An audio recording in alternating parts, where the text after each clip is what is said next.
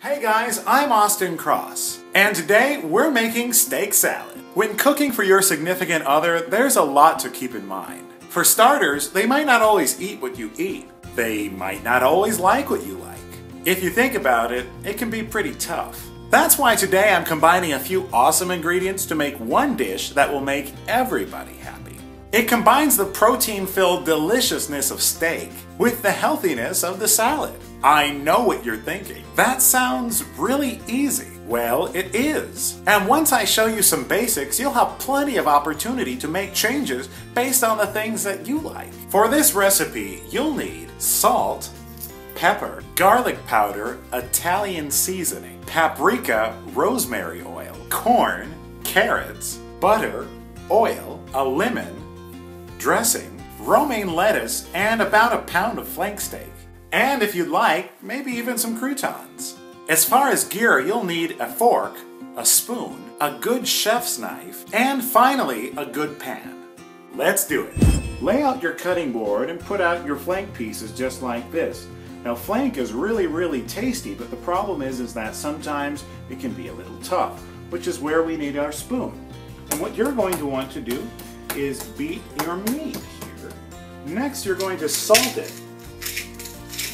And this salt is also going to help tenderize the meat once it gets a chance to soak in.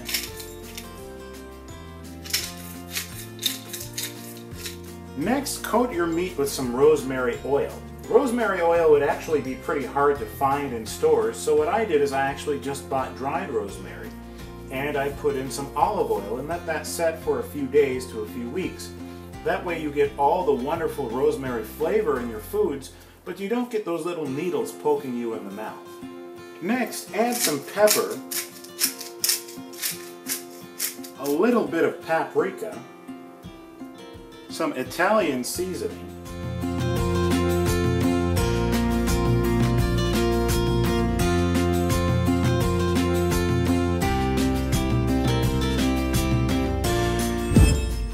time for salad now. I chose romaine lettuce because it's just a little bit healthier than iceberg lettuce.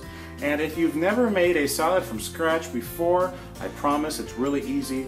Just watch my knife work here.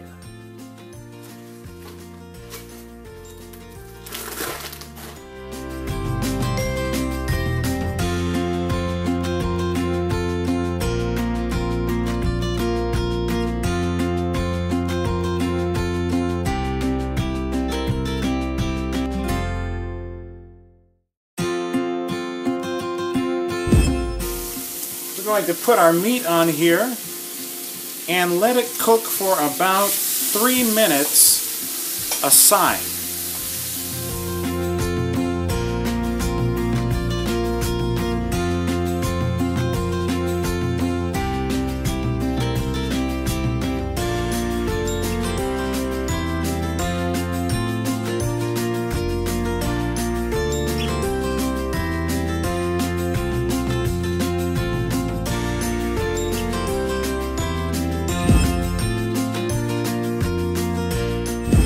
And that's it. Now I want to see how yours turned out. Tweet me pictures online at twitter.com/Austin Cross.